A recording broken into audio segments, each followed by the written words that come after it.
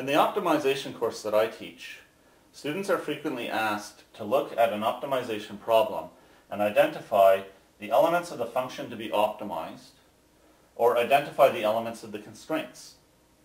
This is an easy question, but it sounds hard at first because of the unfamiliar language. We have to be able to tell what they mean when they ask for these things and what it is we are pulling out of our word problem to answer it correctly.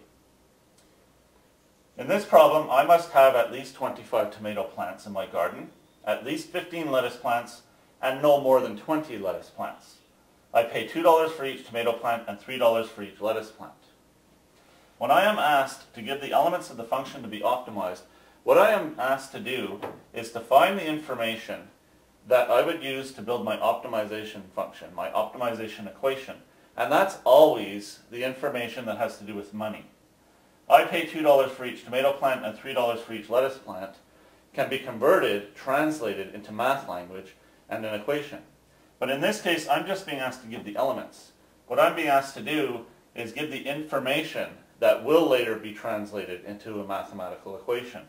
So what I have to do is simply repeat in point form this information that has to do with money. The elements of the function to be optimized are $2 for each tomato plant